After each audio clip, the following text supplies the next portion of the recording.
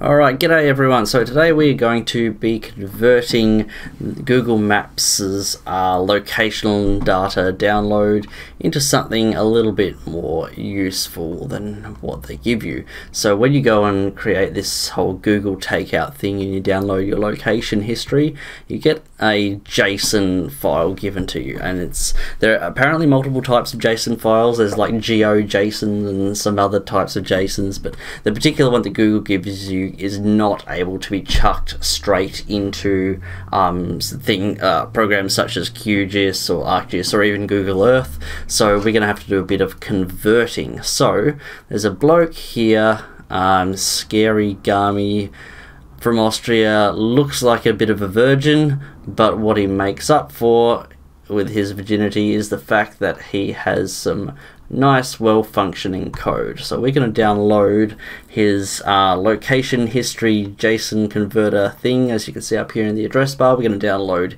his code and we're going to get to work on that. So one of the important things you need to do is, I guess, set up a fairly simple directory in which we're putting both the in which we have both the converter Python file as well as the JSON file. So I'm going to call this LOC, LOC, short for location, nice and short and easy, and you'll see why we want to make it nice and short in just a second. So now I'm going to take my location history JSON file and we're going to put it back into where the LOC file is.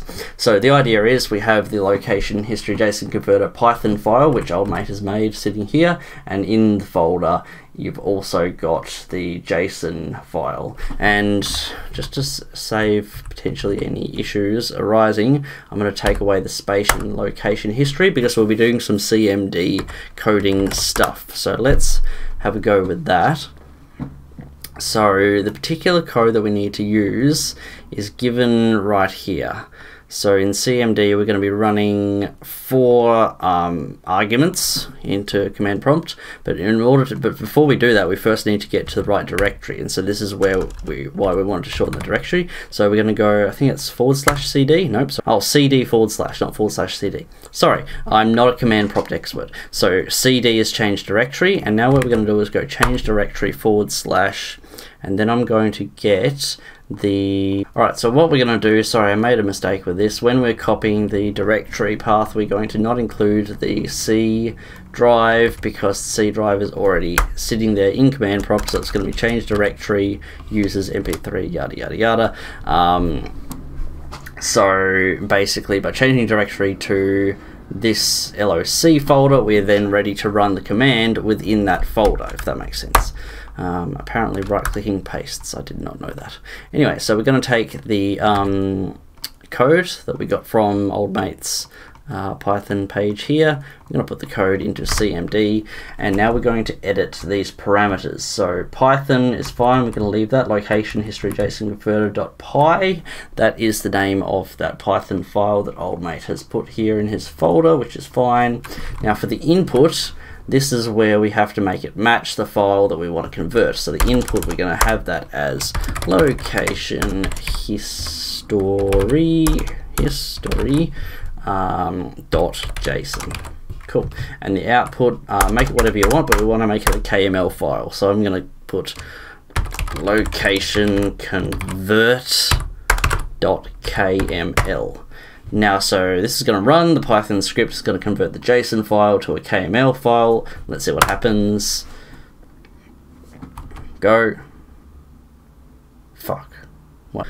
Oh, okay, we figured it out, folks. So I had to download and install Python, and I'm not sure if I needed to restart my computer, but I did. And then his code must be wrong because he wrote in his code Python location history.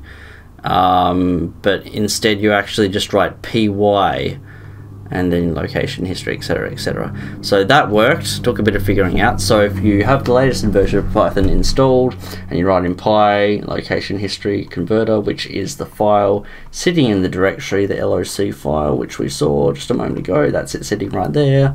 And then we have the input, which is our location history JSON, which is sitting right there, and then the output is location converter KML. And as you can see, it's currently writing a whole lot of locations, so let's see what happens once it's finished with that, because it might take a bit of time.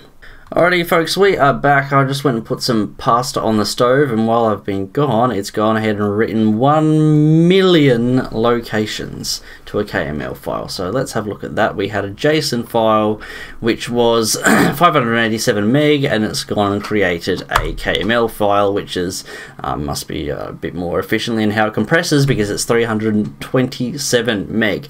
Now the issue with KML files, large KML files, is they are really not very efficient to work with. So we are going to go ahead and open up QGIS. The reason being is we want to convert these KMLs into geo packages. Now you can have a crack at doing this in Arc, converting to shape files if you want. I have noticed there have been some glitches and errors in doing conversions in ArcMap, so maybe ArcGIS Pro has fixed that, but either way I've got QGIS here, so we're going to go ahead and chuck our KML here into QGIS. If you've got a whole lot of location data like I do, when you go ahead and chuck it into QGIS, you'll probably get not responding because it's trying to process this ridiculous amount of data, but it will eventually, hopefully, pop up and we can go ahead and convert it into our geo package, which is going to be a whole lot smoother, much easier to work with, and we can actually look at stuff. Alright, if the resolution of this video really wasn't that good during the first half of this video, I really apologise. I'm definitely figuring things out as we go. Anyway, so we finally managed to get the KML file into QGIS, so now we're going to go ahead and save it out as a geo package file. That's going to make things a whole lot easier to work with. So let's jump back into where we were before. We're going to save it in as location convert, and to make it really obvious that it's geo package, we're going to call it that. Geo package, WGS84, why not? Let's just leave the coordinate system as it is. Let's save it out, and that may take a little bit of time to work. Alrighty folks, we have got the geo package. It's all done and exported. It took a little bit of time. Let's go and chuck the Google satellite image to see whereabouts we've gotten to. So it's a little bit dodgy until you zoom in a little bit further. But let's just zoom in on a little bit of Tassie and see whereabouts I may have been at some point in my life. Yes, it still takes a bit to load. Let's turn off the non-geo package one. There we go, now it loads a whole lot better. So as soon as you turn the JSON one off, makes it a little bit nicer to run. So let's have a look at this, shall we? Alright, so all the points have loaded in, looks really nice, but what I have done is gone and created a numerical version of the accuracy column that comes through in the data. This is text for some reason, so I went and made a numerical one. The reason I did that is because I wanted to show you guys a little something with the data, and it's gone frozen on me. What the fuck? There we go, okay. The reason I wanted to show it to you guys, what I was wanting to show you to you guys, is the fact that my location history, according to Google Maps, has shown me being up around Bridport at some point in the past. Now, I can tell you that I've never been to Bridport or nearby in my life. I have been down here, and you can tell that from the green dot, but I've never been up here near Bridport, and so I was a bit confused as to why on earth it showed me as going to Bridport, like maybe I'd been there and forgotten. I was so drunk that I forgot, but no, the truth is that I haven't been to Bridport. If you delve into the location a little bit deeper, you can see that the accuracy value is 5,000. I'm assuming that means 5,000 meters of precision. Now, the thing with that is that obviously it's quite inaccurate, so maybe you'd want to filter this out, but it's actually worse than 5 kilometers, because it was on the same day, so this is 16th of the 8th, it was on the exact same day as this that I was driving from Ben Lomond down here towards Launceston. And so what must have happened at some point on this car ride down here, my location went so inaccurate.